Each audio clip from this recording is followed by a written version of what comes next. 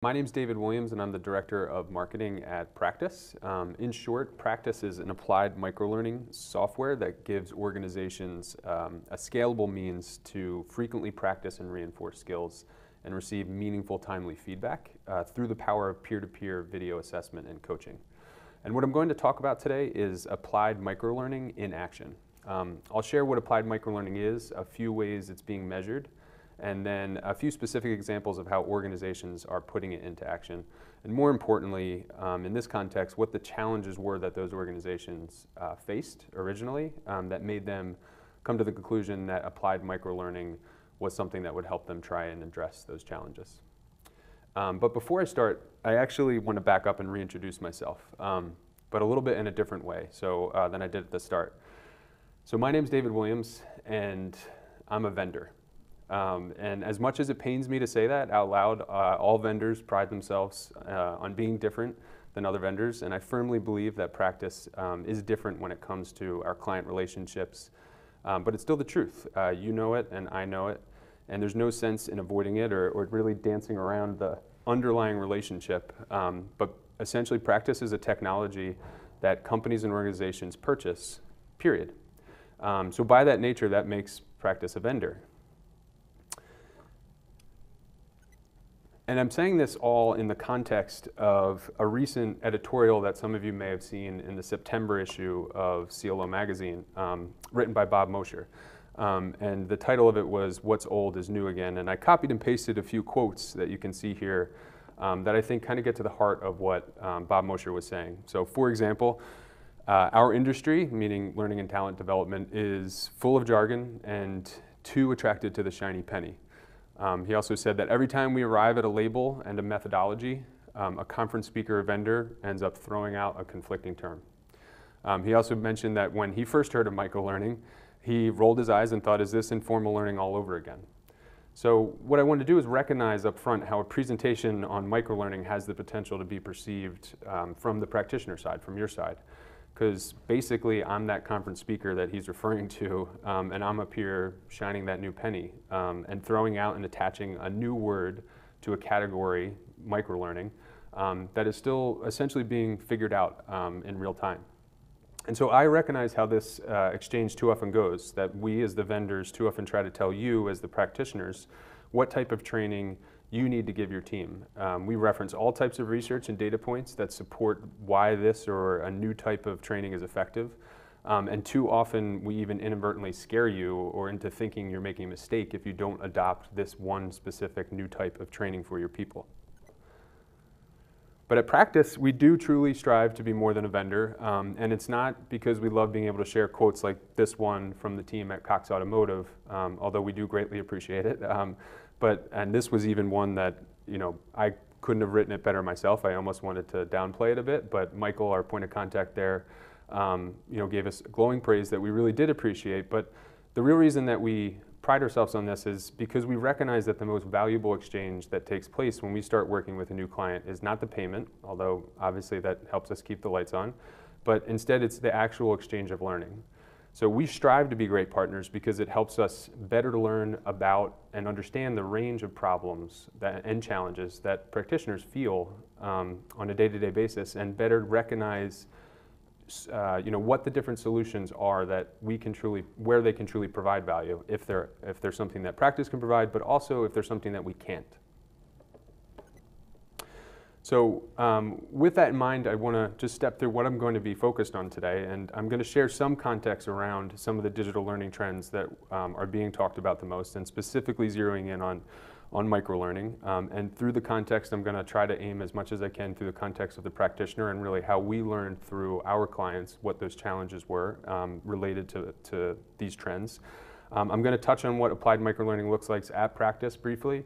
And then the why behind where a few specific clients of ours have adopted applied microlearning. And I'll share some examples of how they used it and different ways that they measured the success. So before we dive in, I do think it's worth once again acknowledging the specific challenges that learning practitioners face when it comes to evaluating new or old learning technologies. There's been a lot of great presentations related to this over the last couple of days, and I'm not sure how many people are familiar, and this slide got a little bit muddled, so forgive some of the lines that are probably making people a bit dizzy, but I'm not sure how many people are familiar with the work of Nate Silver. He's an analyst and a former New York Times journalist who gained a lot of attention for predicting Barack Obama's election victory back in 2008. And he founded a website that was called 538, and a few years ago wrote a book titled The Signal and the Noise. And what the phrase or that title essentially means is that when building a statistical model, it is often very difficult to decipher the valuable signals or the helpful data points that too often easily are missed within the wash of noise and information that's being created. And so I previously worked at a data analytics software company, and to me, the challenge that learning professionals face has many parallels to the science of forecasting or making predictions by using data. If you think about it, learning professionals are essentially trying to build an effective learning model that will help ensure the organization is developing and training their people to be able to meet current and future business needs. Yet with the speed of change from the digitization of everything, it becomes more and more challenging for learning professionals to accurately assess which are the valuable signals that they should pull out of this wash of noise about the different trends and jargon. And in order for them to plug in what the specific learning model, what those signals are, into the specific learning model that's best for them to develop in the organization to drive the business forward. And once again, this is an instance where we as vendors often make this challenge harder for practitioners. We're often overly confident that our solutions is critical for all the learning challenges inside an organization. And we often oversimplify the challenges by lumping it into one big challenge, when in fact there are many specific learning and development challenges inside every organization. I've yet to discover any single technology that addresses all of them. Yesterday, actually, Alan Partridge from Adobe used a great example of this example of how too often vendors present it as if there's only one big hill inside of a learning and talent development unit, and that one big hill is all the practitioners need to climb, essentially, getting their people training results up and tying them to business results, when in fact there are multiple hills across many different business units as well as within L&D and HR departments. So with that in mind, recently Josh Burson, who I'm sure many of you are familiar with, illustrated how this learning tech landscape is starting to take shape. And obviously this shape continues to evolve at a rapid pace, but it's worth noting what Burson points to as the underlying force behind this evolution, which is highlighted in this quote where he says, "Today's learners want to learn when they want in the most natural way possible. And today learning is about flow," in quotes, not instruction. And helping bring learning to people throughout their digital experience. Earlier today, I was at a presentation given by Casper Mork, if I'm pronouncing that correctly, from Siemens, and he did a great presentation on this topic, but with a particular focus on the underlying base technologies that will continue to drive change in this space, in the learning space. And a key point that he made echoes what Burson is calling attention to here, which is that the future of new learning tech capabilities is really starting to revolve around learning engagement, which means understanding the current digital learning experience and also being flexible to evolve with the employees' ways of learning will be really what guides the challenges in shaping this digital learning landscape as we move forward. So for the purpose of today, we're going to focus on microlearning, which was that top right corner of the learning landscape as defined by Burson. And what's interesting is that even within the microlearning category, there are significant distinctions to what those platforms offer. So the quote I pulled here, where you can see, as content grows in volume, it is falling into two categories, microlearning and macrolearning. This quote, along with the chart that you see, really highlights the explosive growth behind the category.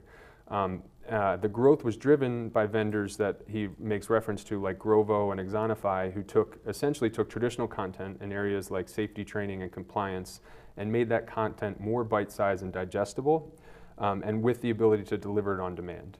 QStream, he also mentions, did something similar with a focus on sales training. And then While Rehearsal, who he mentions, essentially offers a coaching tool which is more focused on incorporating role play and primarily used for sales training. But essentially, the rise of microlearning as seen through this lens is defined by the type and size of the content that's offered. So the key difference here is that these platforms are still primarily focused on building and delivering knowledge. And this is really a primary distinction for how clients and partners connected with us at Practice. They were looking at a way to use microlearning, but not just for building knowledge or coaching, but rather also to build, develop, and assess skills or competencies in combination with those other things. And so in the context of the changing landscape, this is a quote from Forbes that came from back in January, and you'll notice that this first sentence really calls attention to that specific distinction I just mentioned. This was written by Michael Horn, who's a longtime investor and thought leader in the education technology space, and he said, more interesting in this space is the emergence of microlearning, not just to build knowledge, but also to build skills.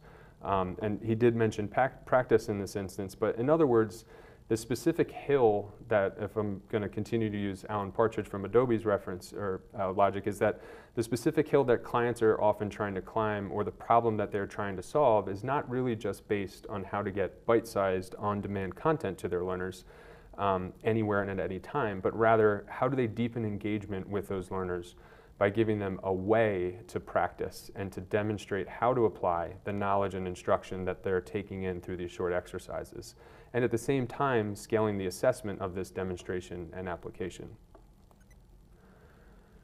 So tied to this rise of microlearning in the digital learning landscape, Burson also called attention to the arrival of what he refers to as spaced learning. So again, he frames us through this context of the new distinction between micro and macro content. But specifically, he asks, with this overwhelming overflow of content that's hitting us in the learning field, how do we build an architecture that teaches people what to use when, and can we make it easier for them to avoid all this searching that needs to take place? And this is clearly a real challenge that many learning practitioners face, and to return to the hill climbing analogy, it's one that applies to the climbing of many different hills, that specific challenge of delivering the content, the right content at the right moment in time, and minimizing the search that's needed. But again, there is a challenge that many of our clients have that goes beyond just this delivery of the right content in the right time intervals.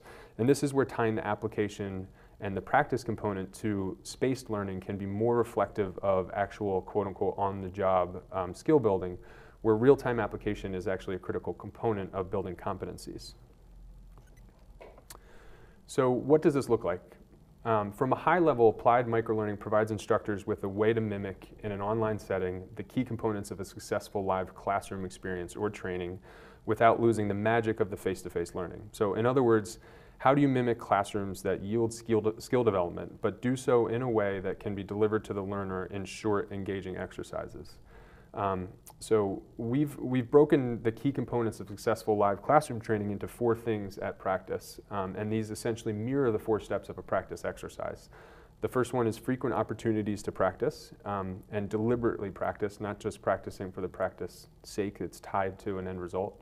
The second is peer interactivity. The third is self-reflection, and the fourth is coaching or mentoring. And all of these things are difficult to scale online, and that is a big part of the problem that our clients are faced with and use Practice essentially to help them solve. Specifically, clients use Practice most commonly for management training, for both first-time managers and senior level, customer service training, including customer support and call centers, sales enablement, of course, leadership development to some degree, and even cultural development to some degree, where the real focus is fostering feedback and increasing collaboration and creating an environment where essentially it's safe to fail. So with that in mind, I'm just going to really quickly push through what this looks like in the Practice platform, because I think the context is helpful for the client usage I'm going to mention in a bit. So what you see here is an overview, which is what every exercise in the Practice platform starts with. Where you can include supplemental learning content, you can tag competencies, you can provide instructions, and you can present a timeline, so giving essentially the background to the learner about the exercise they're about to participate in. And then next, what you see is the prompt and response stage. And so the first learning stage of an exercise, and really the why behind the stage, was to actually prompt frequent practice. And so here's where learners are actually recording themselves practicing specific discrete skills. And it's worth noting that there are 3 ways of submitting a video in this instance, where a learner actually records themselves and then goes ahead and submits a video. which includes we have a fully native mobile application, so on the go, anytime, anywhere is a real use in this case. You can do it on a web recorder directly on the desktop or upload a file such as an MP4.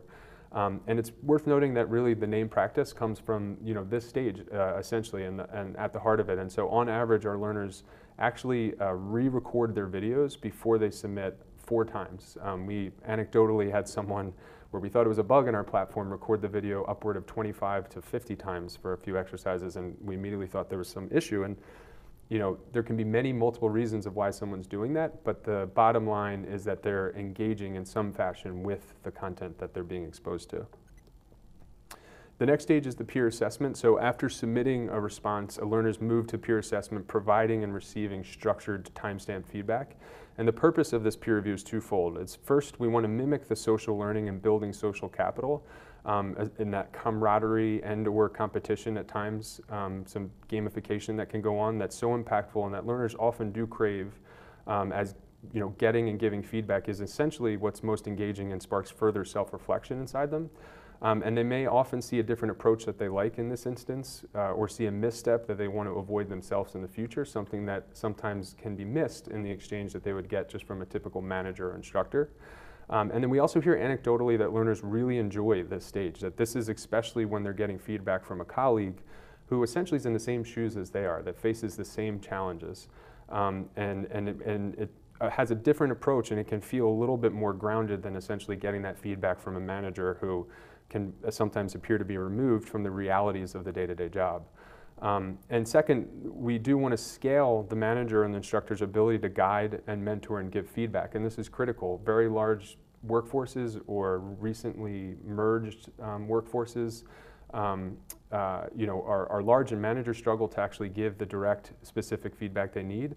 And so in this instance, many of our clients are using us to basically scale that through the peer assessment. The next stage is reflection. Once learners have submitted their response and reviewed peers, they can watch a model response and reflect on their own performance. And we found that if you show learners a best practice example after they've tried a certain skill and after they've critiqued their peers' attempts at a certain skill, then they're much more curious to watch the best practice and compare their own practice, identifying specifically their own strengths and weaknesses. It tends to be much more interesting and engaging for the learner, whereas if the learner watched a model response first, they often are just mimicking the performance, but don't necessarily absorb all of the nuanced differences from their own performance or behavior. And basically that can feel a lot more like a passive lecture-like experience rather than an opportunity to engage with expert content. And then the next stage is finally where learners are provided their feedback and are coached by managers or instructors. So that coaching piece is critical. It's just not the only piece in terms of really developing a skill and with a thoughtful methodology. But as mentioned at the start, there's 4 things that we see as really driving skill development and that our clients have helped us refine, which essentially is practice, peer interactivity, self-reflection, and mentoring or coaching. And this recap stage specifically is where coaching and mentoring takes place directly.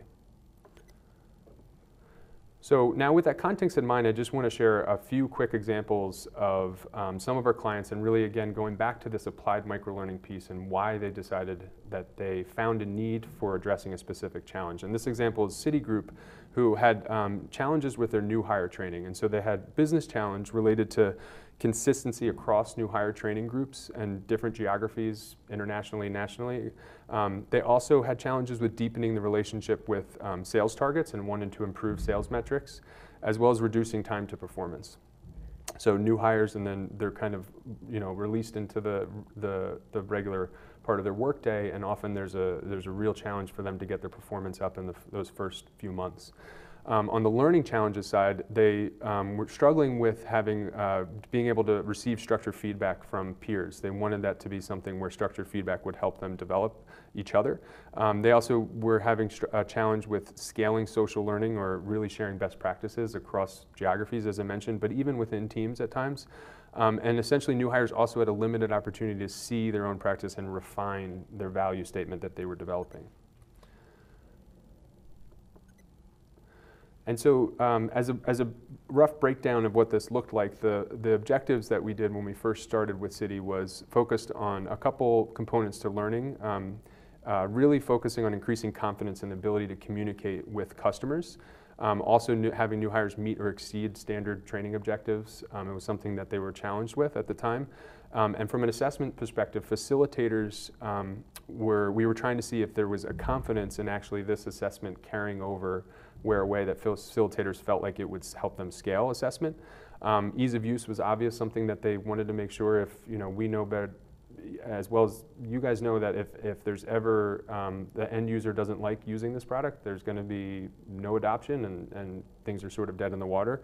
And then also specifically, we do work closely with our clients in doing a needs analysis and really using our thinking through the practice exercises to take their expertise and their content. And so we do that with a services piece that we were evaluating. And on an outcome side of thing, 100% of instructors and 94.5% of the learners actually said from an MPS side of things that they'd recommend practice, which we were, of course, excited about. 100% of the participants felt the platform was easy to use and understand. 94% of learners reported feeling good to exceptionally prepared to effectively fulfill their role. And that is a critical piece that we find often comes from that peer component. It's that confidence building, is coming away from these exercises with an additional confidence that they wouldn't normally have from just a traditional new hire training. And 94.5% of learners said that practice increased their confidence to support that specifically. We have a quote where someone mentioned how that it was extremely intuitive and that this way of getting feedback from behind the scenes was helpful for them throughout. And overall, the major benefits was learners were able to see and hear themselves in order to identify specific areas of improvement. So that peer assessment allowed them to zero in at times in a way where maybe a manager would have just been able to give generalized feedback. They were able to see best practices from their peers in a really easy, meaningful way. Instructors were able to evaluate all learners and provide targeted and visualized feedback as depending on the group size and how they needed. And administrators were able to quantitatively measure learner growth over time. Another example is Domino's, and this was specifically related to management development that they had with management groups at franchises. And their business challenge was that the time and the expense of the manager travel for in-person training was high, and they wanted to reduce that. It was 3 times in 6 months. They also wanted to reduce the time spent and scheduling for these 3 hours in-person assessments that followed this type of training. The learning challenges were more focused on the opportunity to provide consistent, more individualized feedback to all participants. And there was also a need to try to increase more involvement from senior executives and stakeholders in this type of training in a way that was scalable.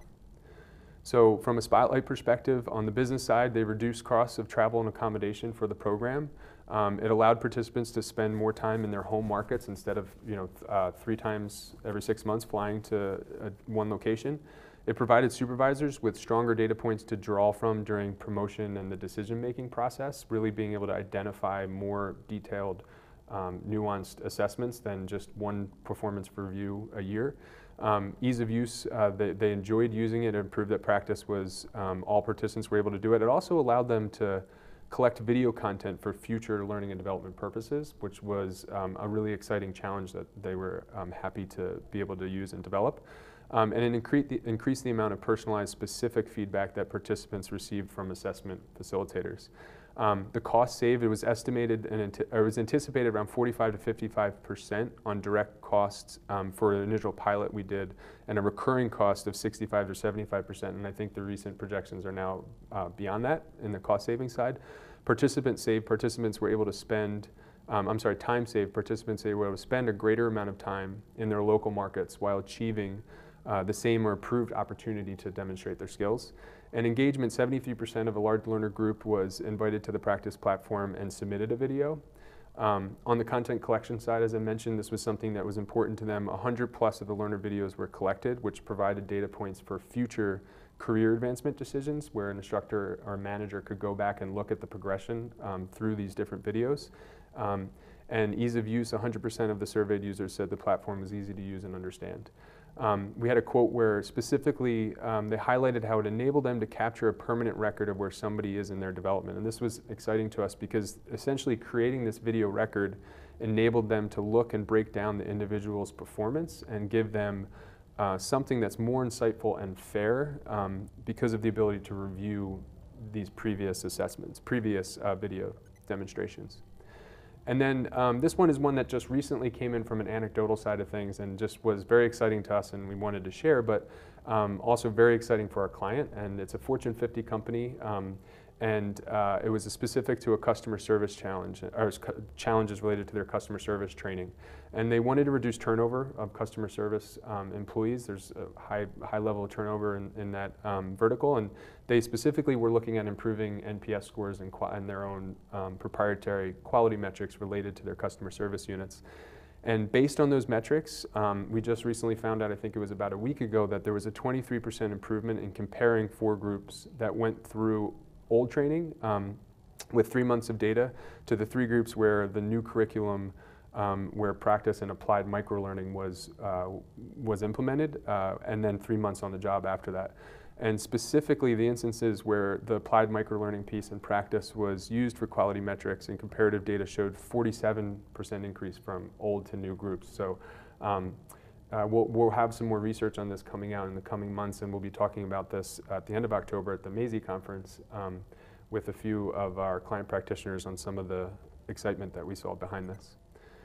And then overall, it's worth just pointing out again, when we think back to those challenges that our clients come to us first, and when they're trying to evaluate applied microlearning or something like it, whether they put that title to it or that category, grouping to it or not, there really is a range of success metrics that we've had different clients look at or focus on to address specific challenges. And it does range from engagement, which I think all learning practitioners recognize can be a challenge at times, depending on that particular hill you're looking to climb. Competence is clearly something that's critical, and in that instance, we had Dell, who used us, had talked about it was a way to help them nail down and give them a clear understanding of what they should be saying in different situations to show they were truly competent in a new hire service training. Confidence is that one that we really think is special and really specific to that peer interaction piece. It really does bring the learner to a place of where they're more confident and feel really more established in their ability to run out into the workforce or to run with this training. Behavior change is obviously something that, depending on the client, we really look closely at. And then ROI is a simple one. The face-to-face instructor-led learning, I heard a statistic yesterday that still 50% I don't want to misquote it, but I think it said organizations are still 50% of their is instructor-led training. And so there's a serious cost savings that comes with using the magic of the face-to-face components to try to scale some of the effective engagement that happens in a face-to-face setting. Ease of use, again, as everybody in this field continues to hear about, new technology is not always easy to use, and if it's being introduced and it's not easy to use, people are miserable. And so it's really significant and important to try to find ways to have some technology that can help them, but really is also something that they enjoy and are delight in using. And then service, we do really always recognize that applied microlearning, and even this sort of context that we just talked about, is still new, and it's still something that a lot of our clients are thinking through in ways to understand better. And so we continuously learn, as I mentioned at the top, from our clients and take that feedback so we can apply and provide the services that we think are going to be the most beneficial for them and for the next client that comes to us with similar challenges in order to help them grow and develop their people. So with that, that's my entire presentation, and I appreciate everyone coming. Sorry, I just cut the screen out, but I appreciate everyone coming, and happy to talk afterward if there's any questions, and I'm really excited again to learn from the perspective of the challenges that I mentioned of what may be happening out there in the field that we as a vendor can do a better job of understanding before we come to you and say, here's a solution that's going to fix your problem. So thanks everyone very much.